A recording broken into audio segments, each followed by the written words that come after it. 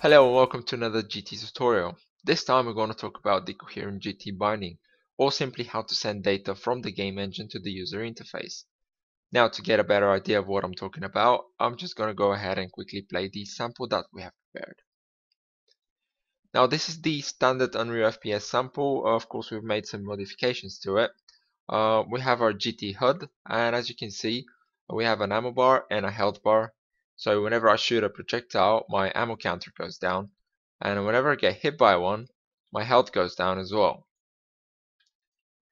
Now, we're not going to go through the game logic in detail. We are going to focus on the binding part.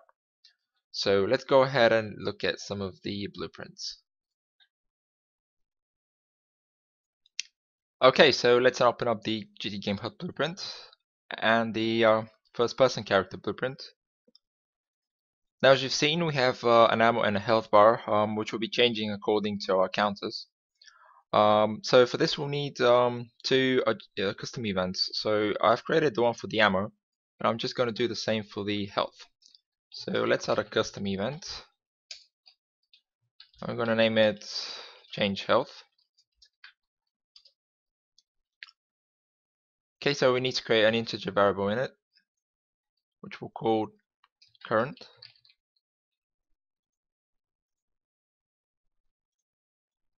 Okay, so let's drag a trigger JavaScript event from it.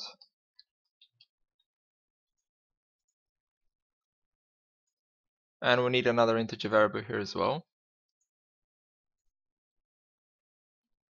Okay, so let's connect the two variables. And one more thing we need is the Coherent GT component.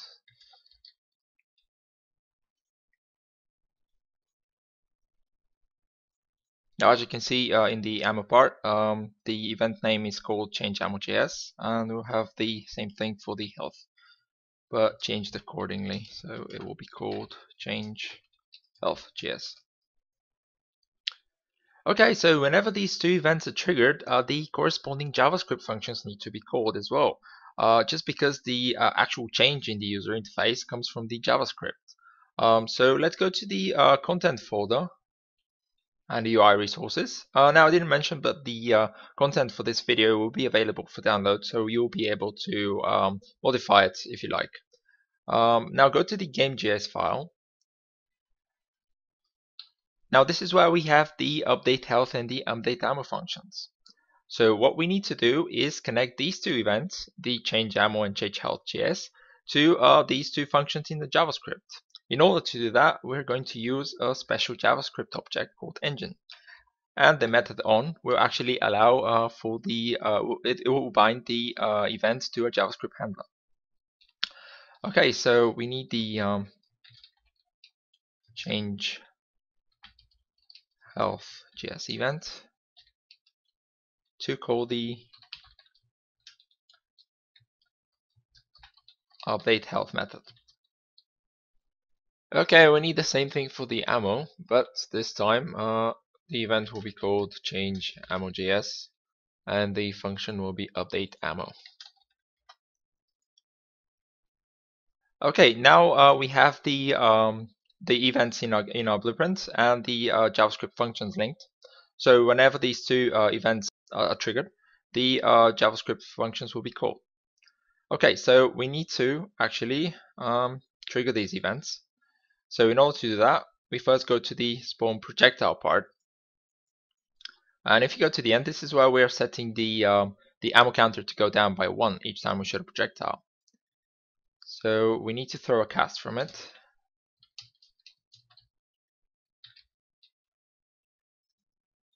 Okay, we can create a cast to the GT Game Hud blueprint.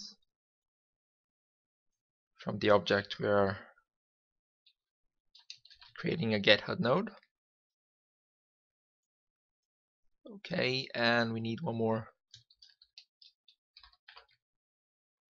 get player controller node.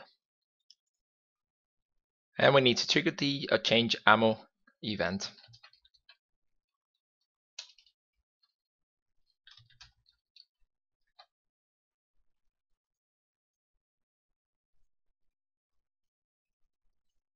Okay, and there's one more last thing we need is the current amount of ammo that we have.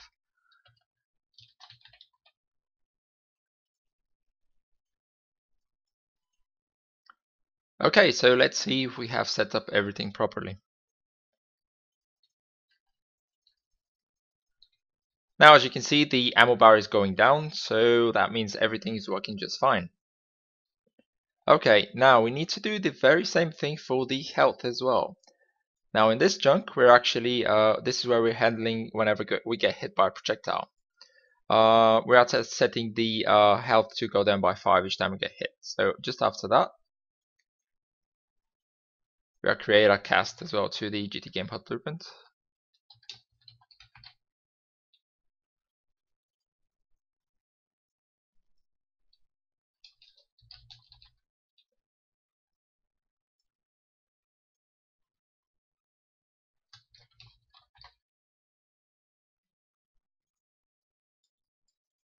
But this time we'll be triggering the change health event.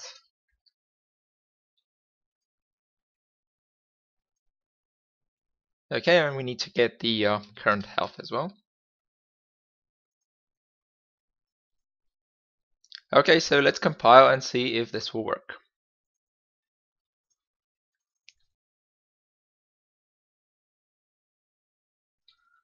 Now our health bar is going down.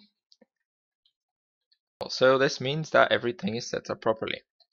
So this is pretty much it for this video. Please subscribe to the channel for more tutorials, and thank you for watching.